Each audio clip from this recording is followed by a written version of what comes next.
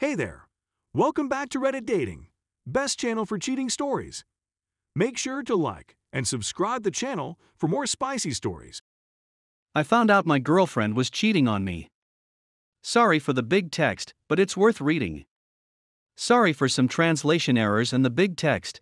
This is my first post here. While I've been with this girl since 2017, we had 4 years and 6 months of relationship. Since 2020, we had to move away a little because she went to a college in the capital, but because of the pandemic she spent about 6 months here still close to me, and we continued to see each other normally. I still had to continue studying because I didn't go approved, and she had the loss of a family member very close to her. It was an atypical year where we argued a lot, and we ended up at the end of the year, but a few weeks later we got back together, and we saw that there was a lack of dialogue between us, and that resolved.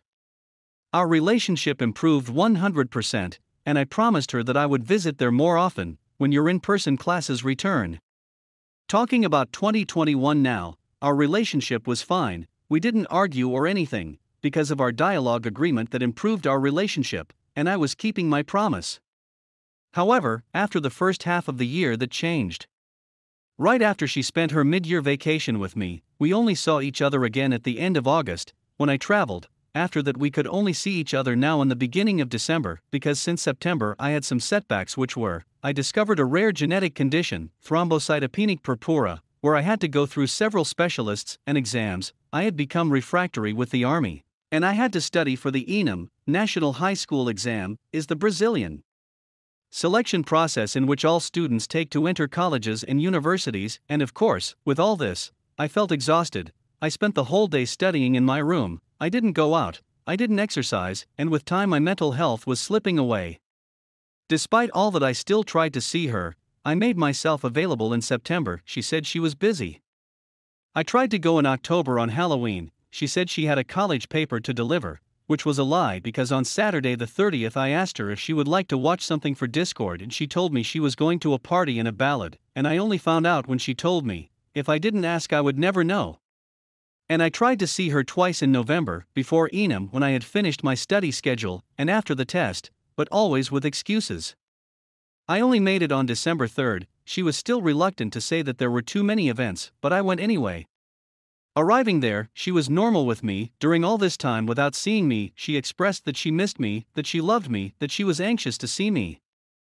The first day I was there, everything was normal. On the second day things started to get weird. Sometimes she refused my kisses, more intimate touches. She tried to stop me with jokes, until the night when we went to sleep we had a conversation where she said that I was in doubt. I asked her why and what it was, but she didn't tell me anything. I physically moved away from her that night, but still she dragged me close and said I was too far away.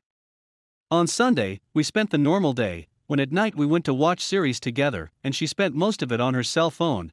I asked who it was. She said it was a friend who was having a birthday, and after a while we had another conversation where she said she was enjoying another one. At that moment I was extremely upset, and I went to sleep in the living room. We argued, but we ended up sleeping together again. On Monday morning I sneaked her cell phone to see if something was going on. And I found out that she was practically in a parallel relationship with this guy since early October. I just got out of bed and started to pack my suitcase to go home. In the middle of the process she woke up and I told her that I read the messages, and I already knew everything. At that moment I started to say a lot of things to her, and she just listened, didn't say anything. As I missed the nearest bus I still had to wait for the other one, and I ended up waiting at her house until I had the time to go to the bus station. Before leaving I tried to have a conversation with her, but it was more of an outburst where I told her not to do this kind of thing with anyone anymore, and that if she wanted to break up, just talk, and not declare herself single and start a relationship while still with me.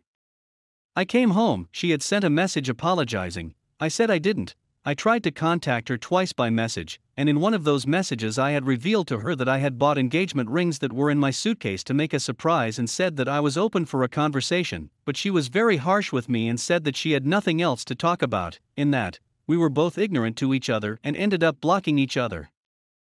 This week, by the irony of fate, I discovered the Discord server that she is part of along with this guy and his friends, and I caught all the conversations she had with him since the beginning of October, leading to believe that she had known him still in September. That is, there was not even a month at the time that I would have visited her, since I went at the end of August, and there were photos showing that he slept at her house. Had sex and everything. She stayed the month of November all alone at home because her older sister had traveled with her mother, and of course some messages that proved she was lying to her mother too so he could go to sleep there. Besides that, when I was on her cause I noticed some strange things like our condoms were gone, she was drinking cinnamon tea, said to be abortive, and she had a vaginal infection. Also, in the messages I had read on her cell phone, the guy knew she was compromised, because everything she did or talked with me she told him. And this also explains the fact that a condom kit I had left there was missing. I feel very frustrated and disappointed. I was going through a huge slump with my health and things to study. I was exhausted. All I wanted was to have a good time with my girlfriend, and when I get there I find she's keeping a relationship in parallel. We are currently blocked on all social networks. It feels really bad to be betrayed by one of the people you trusted the most. The bad thing is that I still have feelings, but I don't want to go back, and I can't forgive her there. I wonder if she feels any remorse, guilt, or something like. I was never unfaithful to her. I was always a guy who was giving support to her at all times and always sought to please. I never failed to show affection or love. I had a problem with excessive jealousy but over time that in me was fading away because I learned to trust her. Nowadays I don't know what I do. I would still like to have a conversation with her, but she runs away from me and is ignorant to me as if I were the one who betrayed her. I even understand betrayals on certain occasions. For example, my girlfriend didn't value me / she treated me badly, so this person appeared who treats me well and I chose her. But that wasn't our case. I always treated her well. I gave her love, attention, support, gifts, and everything else. And our sex was really good. When I was there at her house now in December, we had some intimate moments and spontaneously she told me I'm amazing in bed. There were moments that I would have liked to do more for both of us, but I'm not totally independent yet, and I'm just a student, and that frustrates me a lot. You know, I was there for her when she was anorexia and nervous bulimia. I was there when she had mental and depressive crises and wanting to kill herself. I already took several blades away from her. I took care of her several cuts. My neighborhood is dangerous. I leave the house several times at dawn to be with her when she was mentally unstable. Sometimes, when she still lived in the same city as me, it was common for her family to travel and leave her alone at home, with no food or anything.